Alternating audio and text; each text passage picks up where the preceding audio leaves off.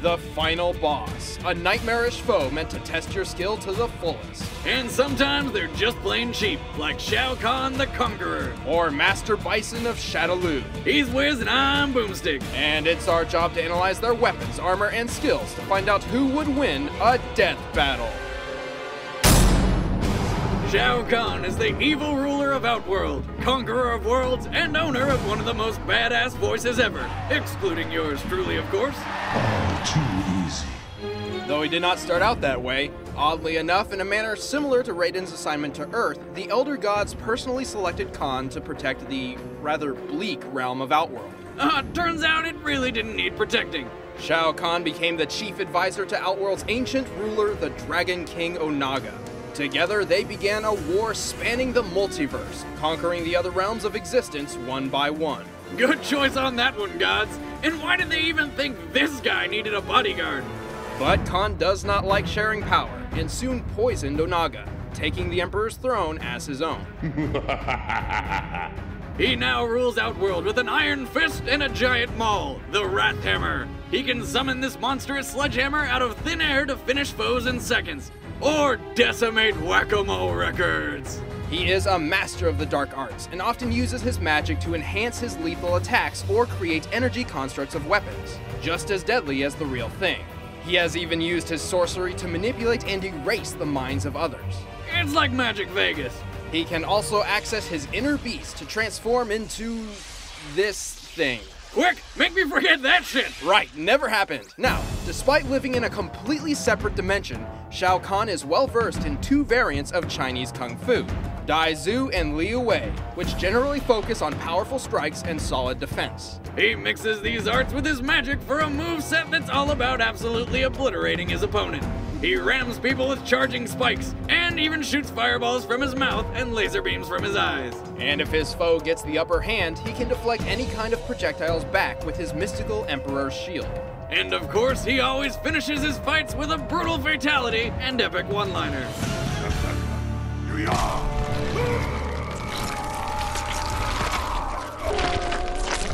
Shao Kahn wins. Is that your best? He's a living tank, bulldozing down anybody dumb enough to get in his way. He has taken deadly blows time and time again and keeps getting back up, more pissed off than anything else. But while his tenacity may be his greatest strength, his arrogance is easily his biggest weakness. You will die. His endurance and longevity stems from his ability to steal the souls of others. Devouring a soul grants him longer life and the inherent power attributed to the victim. He is not a perfect conqueror, as he is restricted to the rules set by the Elder Gods. In order to invade a realm, Kahn's chosen warriors must defeat the defenders 10 times in a row in the form of a tournament of Mortal Kombat held every 50 years. Which he was doing pretty well until he came to Earth. But even after losing the battle for Earth, he just outsmarted the Elder Gods and eventually outlasted every other combatant to achieve the power of Armageddon. Until Raiden reversed time because he's a sore loser.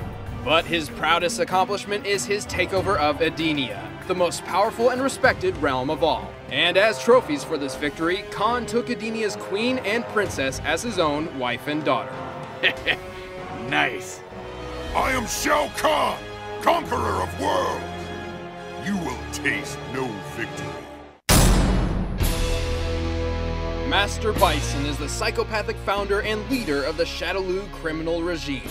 He is incredibly wealthy, socially powerful, and public enemy #1 of the Allied nations. Oh, so the M means master! Well, yes and no. In Japan, M. Bison is really named Vega. Our Vega's name is actually Balrog, and Balrog the boxer goes by the full name of Mike Bison. I get it, like Mike Tyson. Why was that a big enough deal to change all the names to... Oh... Anyway, after murdering his own parents at a young age, he was found and raised by a tribe of nomadic gypsies. Wait, are we still talking about Tyson? The gypsy leader took Bison under her wing and trained him in the art of soul power, an ancient art of utilizing the very essence of one's soul as a tool. But since Bison's kind of a prick, he quickly mastered soul power and began developing his own, much better version. See, Bison realized his soul was composed of two halves, one good, one evil. He forcefully dispelled all the goodness from his soul, thus pioneering one of the most destructive energies in fictional history, psycho power. This place shall become your grave! Yes, he literally weaponized his soul. And a weird little thing, that good part of his soul, it physically manifested into a woman named Rose. Bison quickly built his criminal empire with the intent of taking over the world, one day at a time. The day Bison graced your village was the most important day of your life. But for me, it was Tuesday. Fan service! But it turns out his true motives are not even close to what you'd expect. The governments of Earth are polluting the planet and obliterating its natural resources. Shadow Law will stamp them out and rule this planet! Master Bison, he's our hero, gonna take pollution down to zero. His psycho power, Gonna help him conquer the world, are a group of guys who like to kung fu bitches. His psycho power is immensely powerful and adaptable. Bison can use it for flight, telekinesis, teleportation, and even psychic brainwashing, which has become quite a hobby of his. With psycho power, he developed his own unique fighting style, Shadowluism.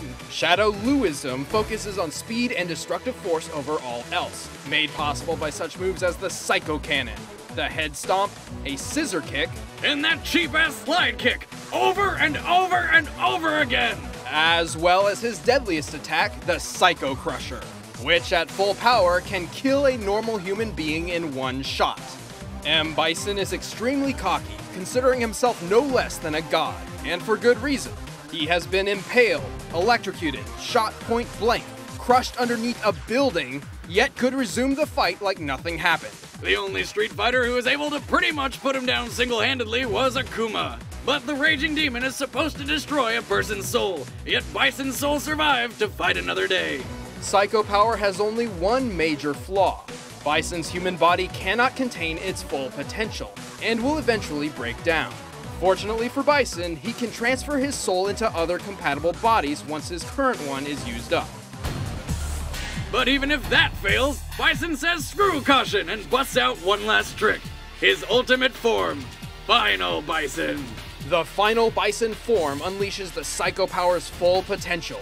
Sure, it completely mutilates his body, but its sheer power practically guarantees victory. So who gives a shit? Especially since he can always possess some other helpless victim's body when he's done. Told ya, he's a prick. Yes, yes, I killed your father. What is it with you women anyway? I killed my father too, and you don't hear me whining about it. Alright, the combatants are set. Let's end this debate once and for all. But first, I need another free GameFly trial. GameFly is the largest online video game rental service, offering over 8,000 new and classic titles for all consoles and handhelds. You can rent up to 4 games at a time. That's more than 3. Members also have access to hundreds of PC games with unlimited PC play. Go to www.gamefly.com/deathbattle right now for a free 15-day trial. But right now, it's time for a death battle!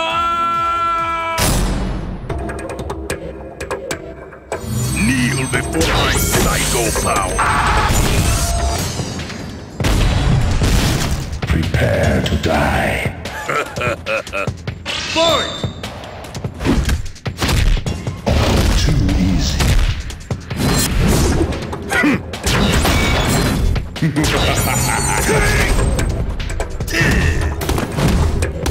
Psycho Crusher! Worthless. Just try to withstand my psycho power. Are you frightened? Grovel before me. I'll scar your soul. You are not.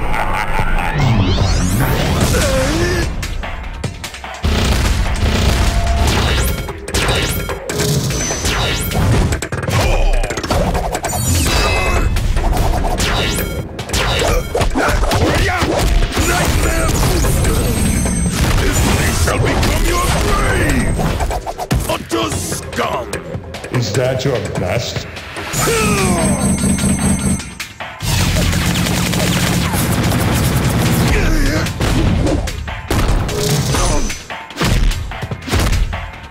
Feel the wrath of Shao Kahn.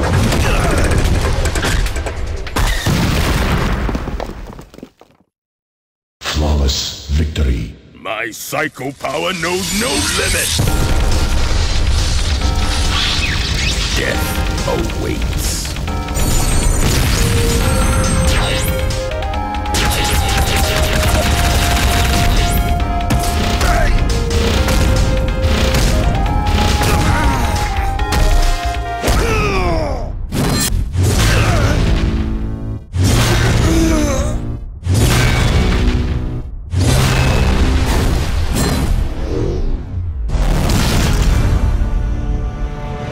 Fatality.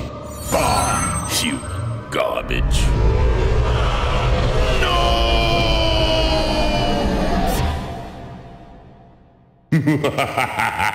KO! That can't be good. While Bison is one of the deadliest Street Fighters, and surviving the Raging Demon proves he can protect his soul, Shao Kahn's thousands of years of combat experience, combined with his brutal tenacity, ultimately triumphed. Also, Kahn's otherworldly makeup means it's extremely unlikely Bison's soul could possess him if given the chance. And Kahn is no stranger to brainwashing. Hell, he used it on his own wife and daughter for years. Not to mention, Bison's soul-fueled psycho power isn't the best weapon against somebody who eats souls for breakfast.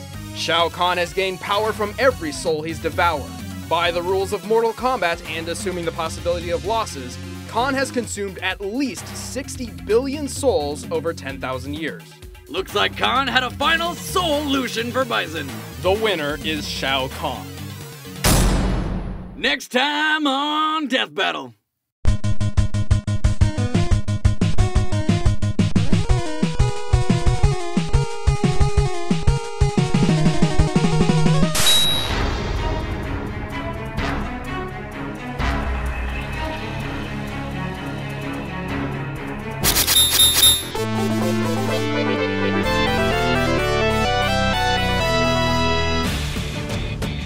Thanks for watching. Please help support the show by signing up for ScrewAttack's Advantage program, where you can see awesome stuff like this. Take it away, Boomstick. Master Bison, he's our hero. Gonna take pollution down to zero. Gonna help him conquer the world. Are a group of guys who like to kung fu bitches. We're in Shadowloo, and you can be in too. Taking over our planet is the thing to do. Looting and polluting is not the way, but here's what Master Bison has to say. The power is mine! Oh, wait, never mind. Shao Kahn killed me. Now it's his power, I guess. You weak, pathetic fool.